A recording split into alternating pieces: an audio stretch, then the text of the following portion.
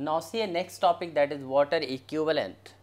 See here, it is defined as the mass of water which would absorb or evolve the same amount of heat as is done by the body in rising or falling through the same range of temperature.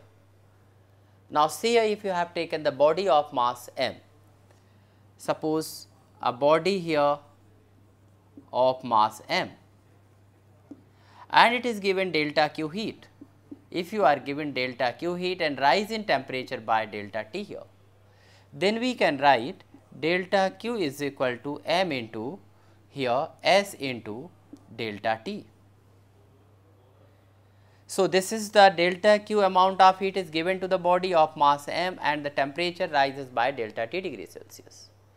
Suppose now the same amount of heat is given to the W grams of water.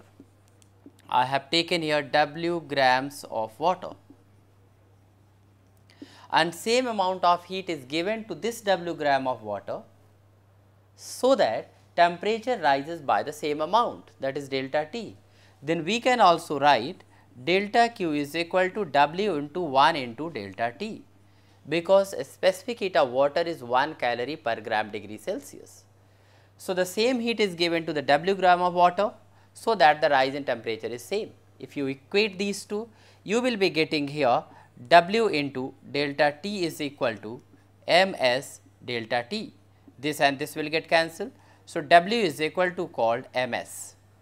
So, this W is the water equivalent of this body of mass m, but W is measured in gram, but see numerically it is equal to thermal capacity.